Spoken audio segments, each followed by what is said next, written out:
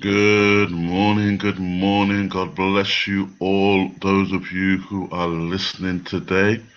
Well, I come with an incredible teaching today, which was recorded when I had the privilege to travel to Nigeria in a men's meeting. And I want to tell you that the Lord really ministered not only to the hearers, but even to myself. And I give God praise for this message. It is entitled In His Image and Likeness. God is after Himself. I pray it will be a blessing to you, and I pray that you will be edified by it. Have a listen to this. I extend a greetings to all of you in the mighty name of Jesus. And this afternoon, I want to share with you about God and about man and God. And men's ministry is a passion of mine. And I know that I won't be able to get into certain areas, but I know that there will always be another time that we will come together again. But today, I want to share with you about being in the likeness of God, because that's part of being in His order. And so we want to just turn just very briefly just to the book of Genesis, chapter 1. And as we're turning there, let me share one or two things with you.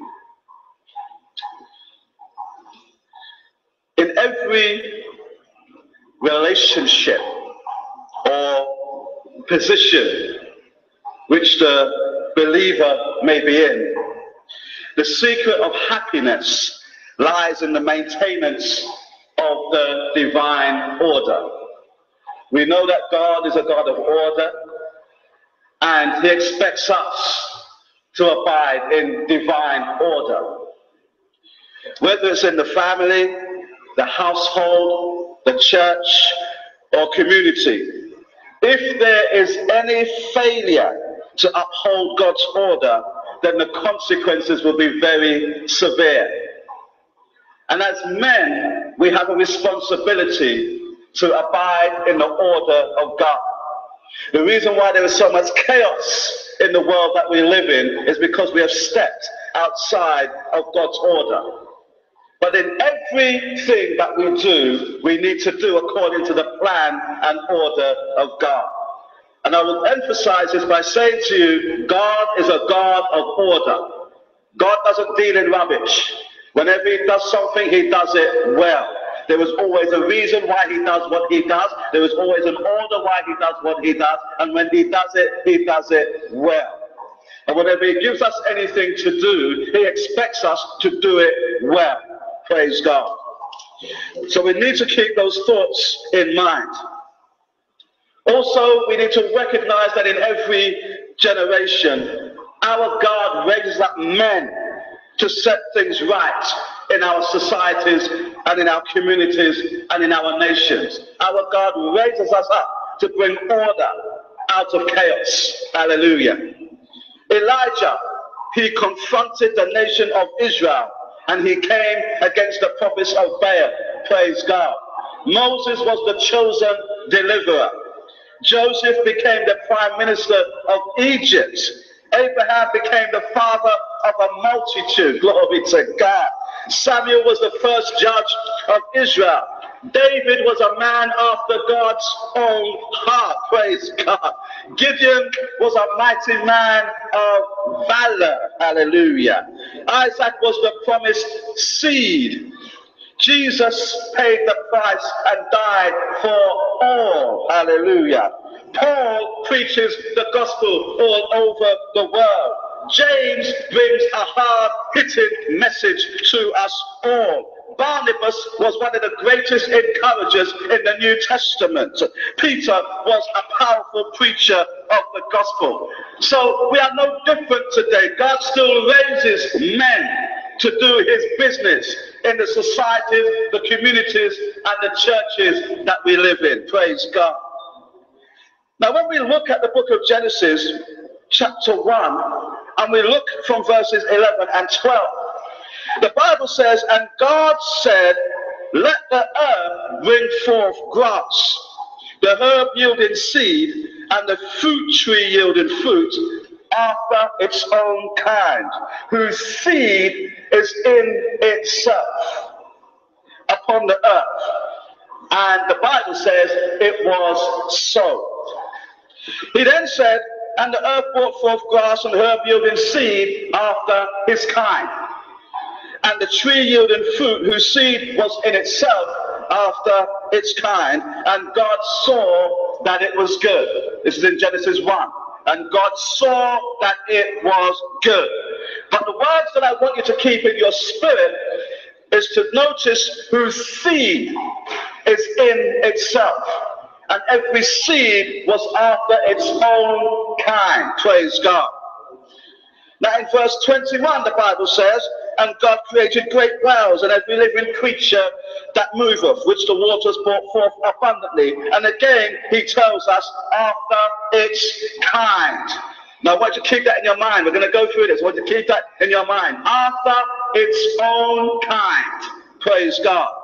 And God saw that it was good.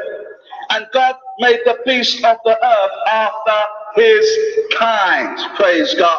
And cattle after its kind. Now you notice that everything was after its kind. Praise God. Its seed would grow its own kind and it would reproduce itself. Hallelujah. Now the Bible then goes on to say in verses 26 to 28, and God said, let us make man in our image after our likeness, and let them have dominion over the fish of the sea, and over the fowl of the air, and over the cattle, and over all the earth, and over every creeping thing that creeps upon the earth. Now I'm going somewhere, so I want you to follow me. Now the Bible says God created man in his own image. In the image of God created he him, male and female created he them. And God blessed them, and God said unto them, be fruitful and multiply, and replenish the earth, and subdue it, and have dominion over the fish of the sea, over the fowl of the air, and over every living thing that moveth upon the earth. Now it is important that we read these scriptures, because what I'm going to teach you today is just a part of this message.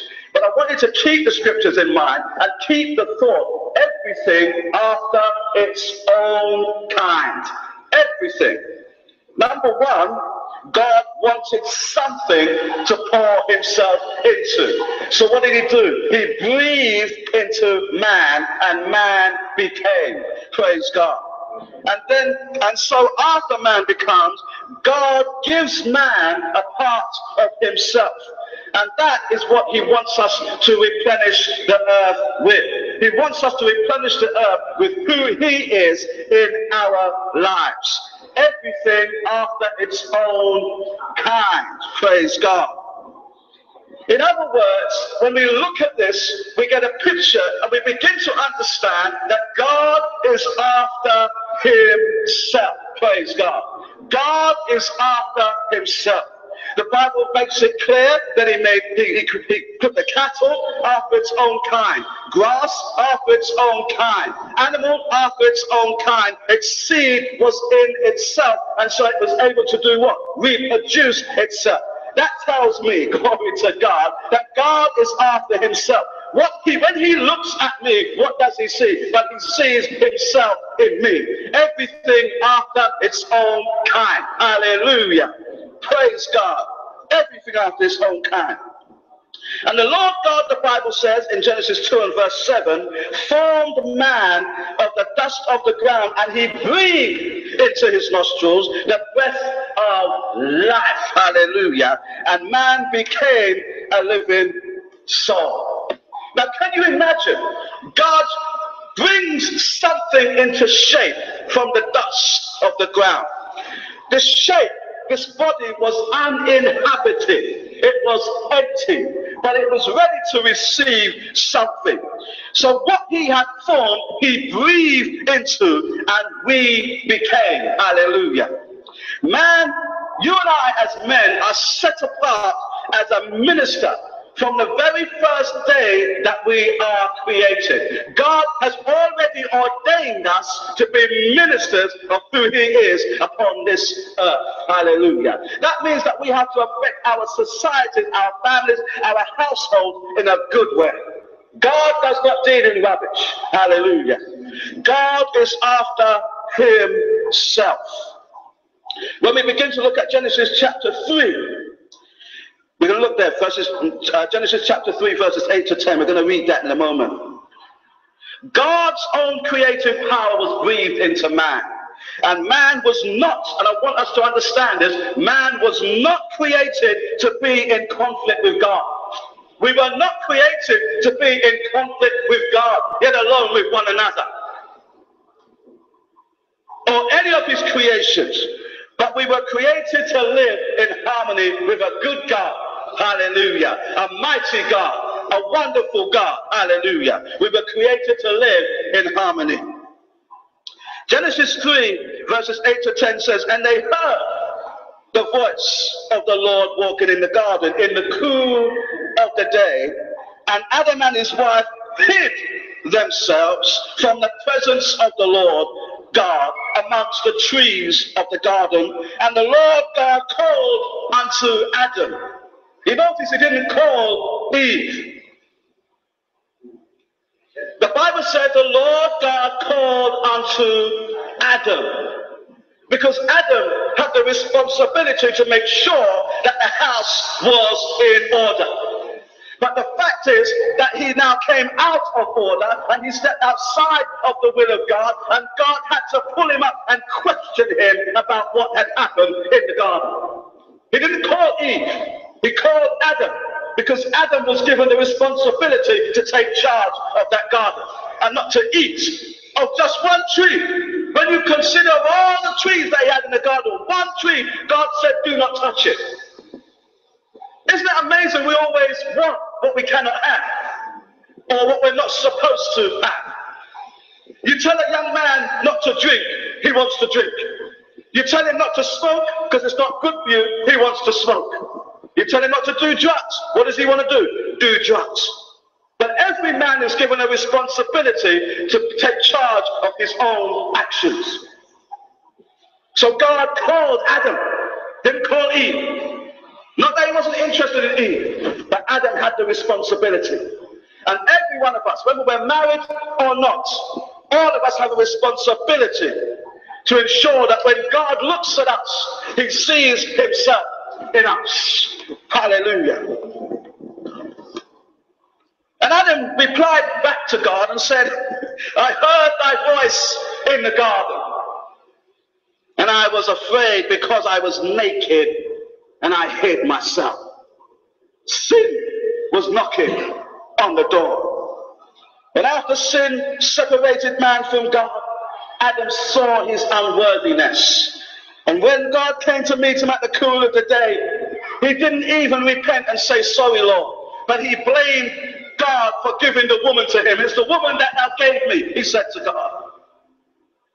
It's easy to blame somebody else for your actions when your back is against the wall. But when God gives man a responsibility, he expects us to carry it out. And I know one thing, that in my household, my wife never questions my authority. And the only reason that she does not question my authority is because I spend time with my God. She knows I hear from him. She knows when I'm feeling something, I pray to my God, and God will speak to me, and I will speak to my family. So she doesn't question my authority. If she has any doubt, she takes it to the Maker.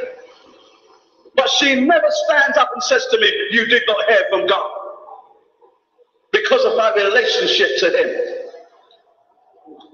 How tight are you with God today? How close are you with your Maker? How close are you to the source of life himself?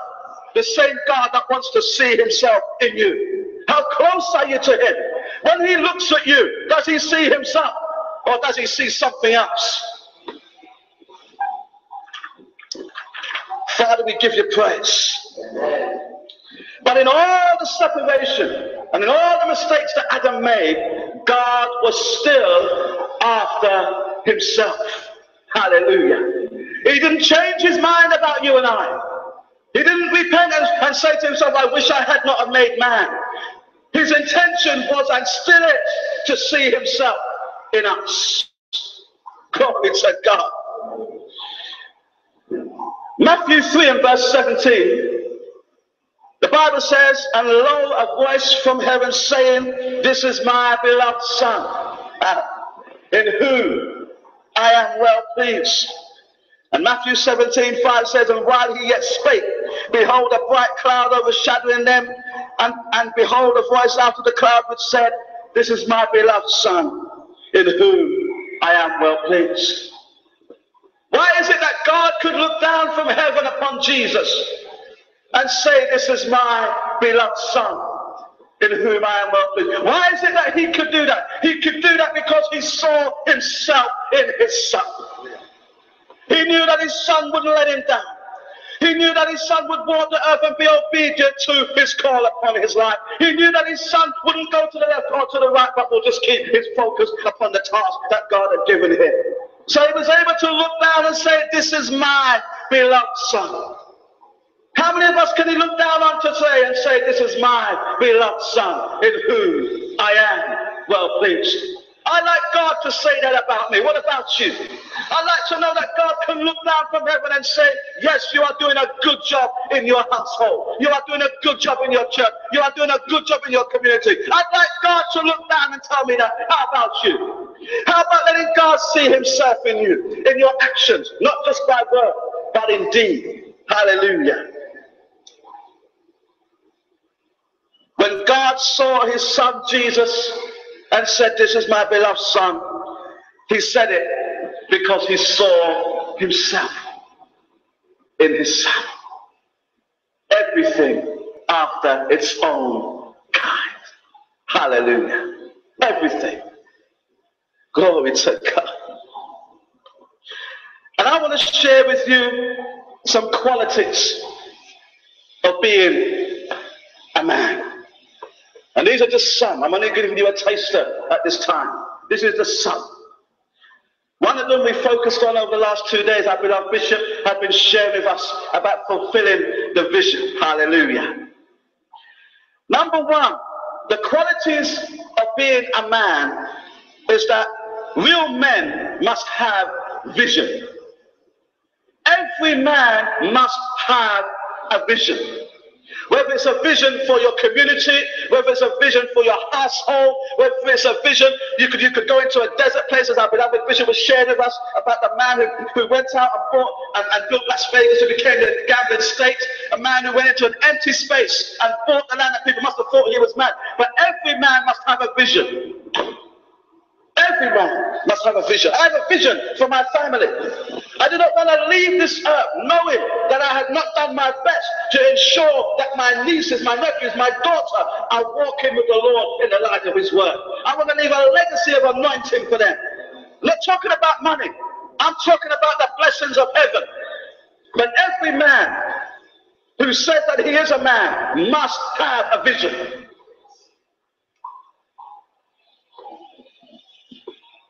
God places that vision in us. Real men can see the truth in situations. They can see with God's eyes. Hallelujah. They can see people as they really are. Unfortunately, we live in a world today where people are more appreciated for what they have and not for who they are. That's the kind of world we live in today. You have plenty, then I will be your friend. That's the world we live in today. But I want to be appreciated for who I am, not for what I have. Who I am, I'm a servant of God. Who I am, I'm a prince. Hallelujah. My God is so rich indeed. I need nothing as long as I am serving him. Praise God.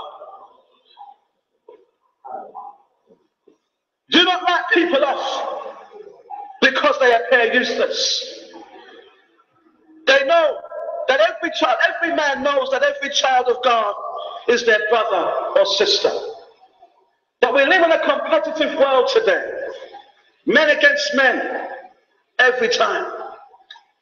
But our God is not interested in that. You know, our God is interested that we are obedient to him. Because when he called Adam, he knew where Adam was. But he called him because he wanted him to give an account as to what happened. And all of us will have to give an account one day. Wouldn't it be better to be found doing his will and having a vision for your life and for the lives of those that come after you? Hallelujah. In Hebrews 12 verses 1 and 2 it says, let us throw aside every weight and entangling sin, and let us run with the vision that God has firmly placed in our hearts. Glory to God. So the qualities of being a real man, number one, real men must be men of vision. You must be able to see further than your nose. Let's not be selfish with what God gives us. Hallelujah. Number two, real men train, and they train hard. When I became born again, I was so excited. I took out every book that I could find to read. I opened up my Bible and began to pray, God, show me your stuff in this book. I went to see what kind of authors I could read about. I went to college, I did this, I did teaching training. I did everything I could possibly do so that I could know who this God is and whom I serve. And as a man, you need to train hard and be seen to train hard. And let your children know that education is important. Education is important. Education gives you more choices in life. And I love what God does. Let me give you a little picture, because I love what God does. Isn't he amazing? Egypt was a very busy country in the early days. They set up schools. They were the ones that put papers together so that people could write and do letters on them. They were the nation of their time. And isn't it amazing how God prepares the way for his people? Because when Moses came along and they decided that they would kill all the men child, Moses was put in a basket. Who found him? The Pharaoh's daughter. She took him to Egypt, where Moses was trained. Do you think that was an accident? God planned it. God he can use whoever he wants to use. But when you are educated, God can use in a way that he wants to use you. Moses was a well-educated man. And by the time he grew, God then began to speak to him. This is what I want you to do. Hallelujah. And he sent him from Egypt back into the wilderness. Because God wanted the Hebrews to be trained properly. Didn't want them to be novices. Didn't want them to be useless or stupid. Education is important.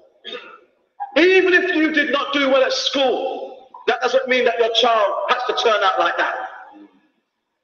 No, sir. Education is important. Real men will train hard. You don't understand something, find somebody to explain it to you. You don't know, ask the question. It's not a sign of weakness or vulnerability, but it will take you to the place where God wants you to be. I question my Father all the time. There are some things I don't understand. I say, God, I don't understand. It does not make me vulnerable. And it doesn't make me weak. But when God sees my eagerness to learn, hallelujah, he's going to continue to pour upon my life. Men, do not be afraid to ask questions. Do not be afraid to talk to one another. One of you may be cleverer than the other. You help that individual. Don't look down on them.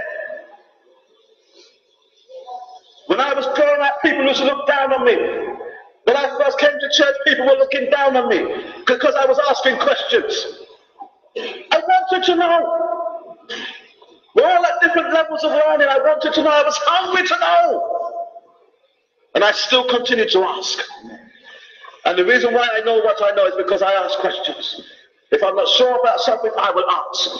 Doesn't make me any less of a man. Real men will train hard. How are our spiritual disciplines doing? Spiritual disciplines are how we train for battle. But some of us don't even pray. Some of us don't even spend time in the Word. But as a child of God, you and I have a responsibility, glory to God, to know more about Him. That's our responsibility. I can tell you as much about God as I know, but you need to know Him for yourself. How are your disciplines, your spiritual disciplines? Do you pray every morning? Do you study your Bible every morning? If you're married, do you bring your family together so that you can pray together and have your devotions together? How much time do you spend with your wives? Do you sit and share with them? Real men train hard. You train hard, you win hard. Glory to God. Father, we give you praise. Third principle, real men are brave. Brave. And I say this with a heart that says, when the enemy comes against you, you stand up against him in the name of Jesus. I'm not talking about having a bravado attitude. I'm talking about being brave in the Word of God. Being brave enough to use the Word of God in every situation. Being brave enough to take the Word of God and bring it into your situation so that you can turn your situations around. Some of us are so frightened to say that the Word of God says this. But my Bible says I must be a doer of the Word and not just a hearer only. Be brave enough to stand on the authority of the Word of God. Hallelujah. Fourth principle, real men will sacrifice. Hallelujah. I would do anything for my wife as long as it's under the anointing of God. If anybody calls or anything, they're going to hear from me. Anybody troubles my family, they're going to hear from me. But I will sacrifice so that my God can be seen in me. Hallelujah. If Jesus was able to sacrifice his life, glory to God. We need to learn. That means sometimes we have to give up time. Sometimes, in the UK, many men, husbands, they will spend hours on the computer, just internet, surfing nonsense, rubbish, not even studying anything, just sitting there and just playing games. And their wives are inside thinking, when is he going to come? And is he not going to sit down and watch a television show with me? Is he not going to come and spend some time with me? There are some men, unfortunately, who are doing these things today. And wives are crying out for their husbands. All the wives want from their husbands is a husband. Yeah. Yeah. Someone who will love them. Someone they can feel secure with. Someone they can trust. And some men will stay away from their wives deliberately. I worked with a guy many years ago when I was a manager at Bank Xerox. And every time overtime came up, he was always the first one to put his hand up to do overtime. This man was married and had 2 children. And one day I had to question him. I said, don't you like going home at night? He said, no, he's fed up and he's bored with his wife. And the reason why he would work around the clock is because he didn't want to go home to his wife. And I shook my head. And I began to share with this man. I said, what problems are you having at home? And I began to exhort him. He's not a Christian, but I exhorted him anyway. And I said to him, you need to do better than that, man. If things are not going right in your relationship, you need to talk to your wife. I said, when was the last time you sat down and had a conversation with her? Never spoke to her. Never told her how he felt. Never told her why he felt the way that he did.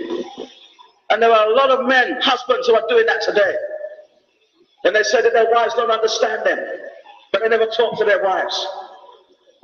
I talk to my wife all the time. One of the greatest things that I love about my wife is that she knows when I'm ready to talk, she has to drop everything. Because it'll be a long time before I talk again. But when I'm ready to talk, she will drop everything. Maybe she's cooking, all the fires will go off, and she will sit down and she will hear me out. Because she knows when I'm ready to talk, it all comes out. That's the kind of relationship you need to have in your households. So we must sacrifice at times. Sometimes we're bored with stuff. Sometimes things happen, but we can do something about it. Real men will sacrifice. Not only for our families, but for the King of Kings and Lord of Lords. And the fifth principle is that real men will know the meaning of kindness. When was the last time you were kind to your wife, to your children, to your friends, to the people that you associate yourselves with in your churches, in your community? When was the last time you showed kindness? Some men are so hard-headed and stubborn. God doesn't want us to be like that. Jesus came and showed us love, showed us how to be gentle. Just because he turned the tables over in the temple doesn't mean that he was a bad man. Sometimes you have to discipline, but you discipline in love. Glory to God. We must know the meaning of kindness. And I want to emphasize this. Kindness is not weakness. It doesn't cost much to be kind. Just a smile and a shaking of a hand or a hug or an embrace. It doesn't cost much to do that. If Jesus could do it, so can we. And he came up against the vilest offenders. Glory to God. Number 6, real men don't complain, they fix. We don't complain, we fix. When we know that something needs to be done, we do it. You made a promise to do something, you do it. But don't complain when somebody comes on your back, when you know that you told that person you were going to do it and you hadn't done it. Never complain, just fix it. If you can't do it, then get somebody in who can. But get the job done. Because God always gets the job done. Father, we give you praise. There are the 7 principles I've given you there to work with. But I want to share something here as I come down. And I want to go back to the scripture that we had read earlier about being in the image and likeness of God. Because there's something else that I need to drop into your spirit right now.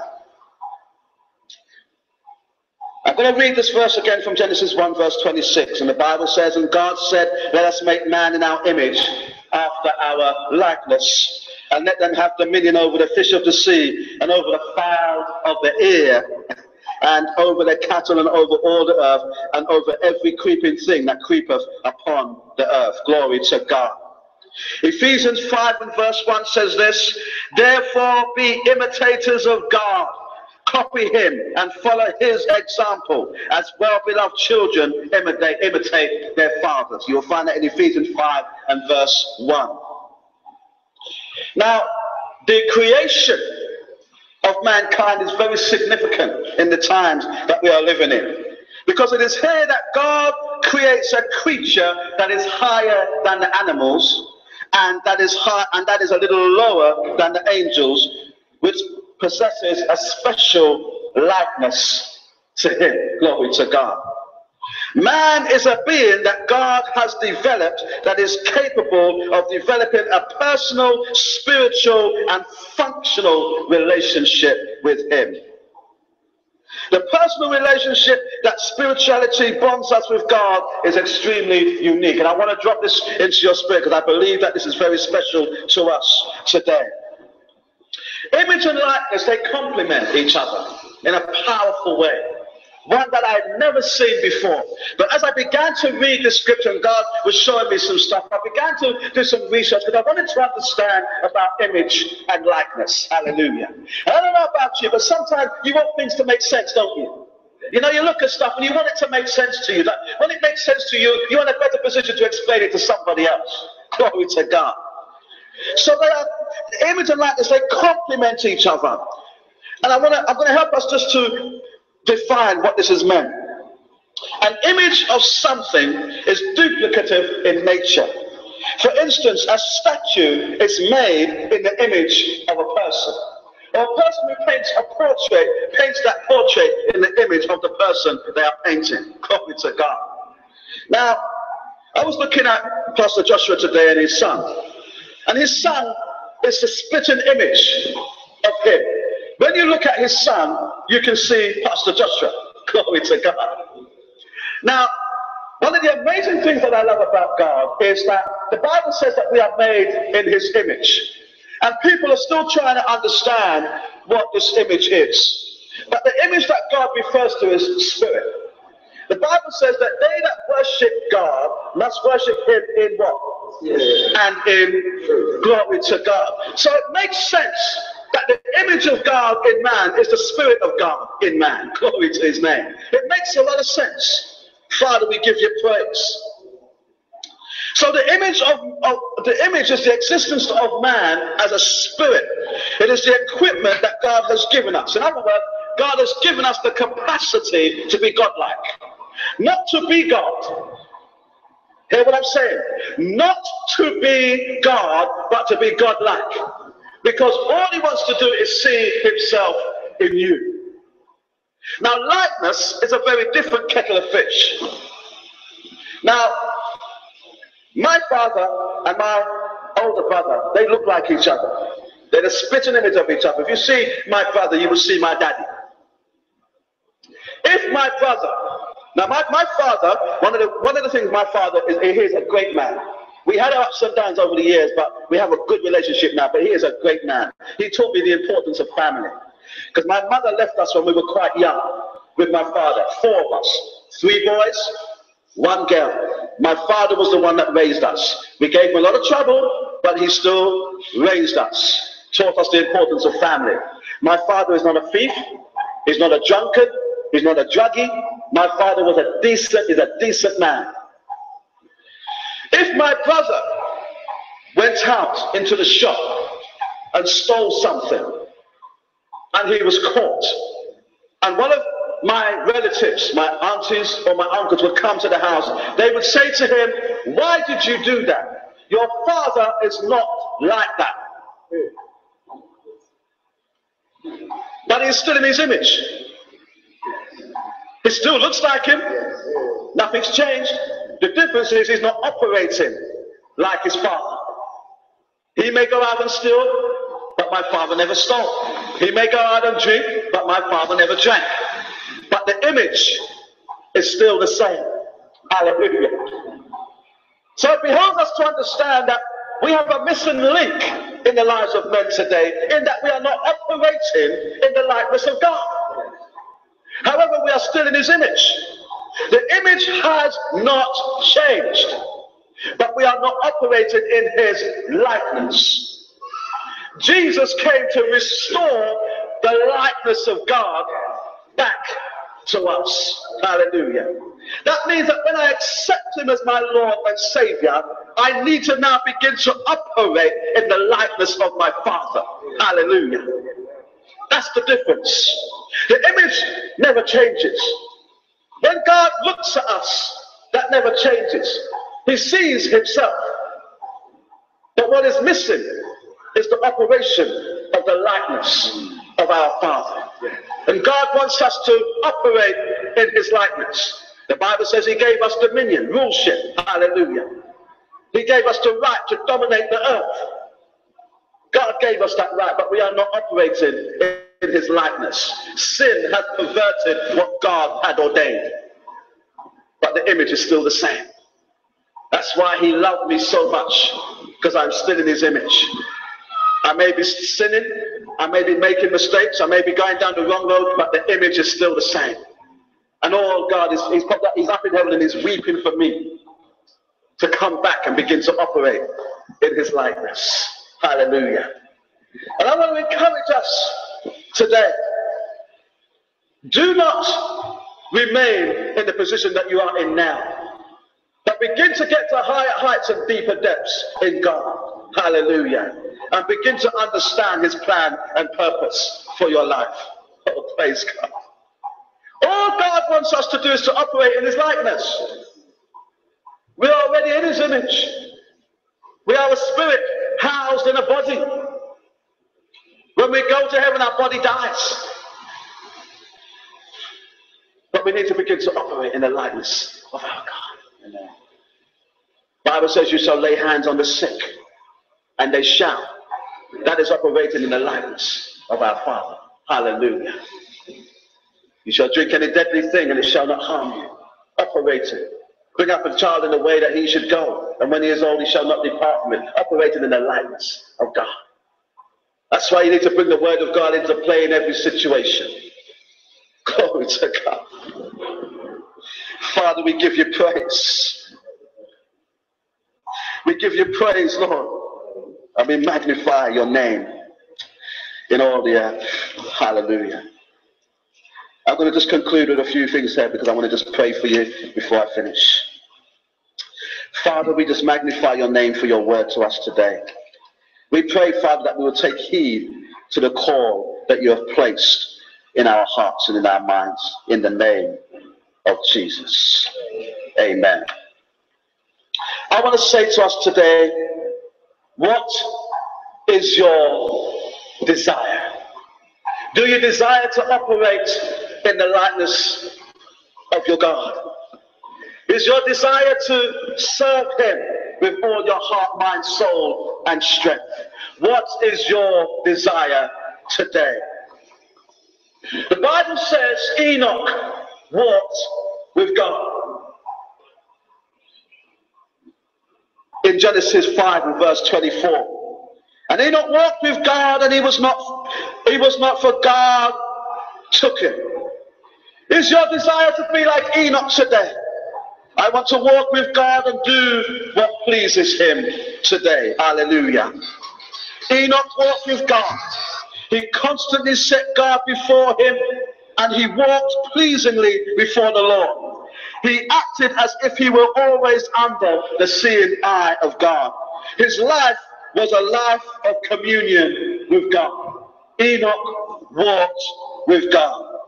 Enoch made God's word and promises his rule and always glorified him. God's word was Enoch's rule of faith. Enoch walked with God. And I'm going to have to stop there. We just stand and we just pray. What is your desire today? Is your desire to operate in the likeness of God? You're already in his image. You already look like your Father in heaven. Hallelujah. But let's begin to operate in his likeness today. Well, praise be to God. What an incredible teaching.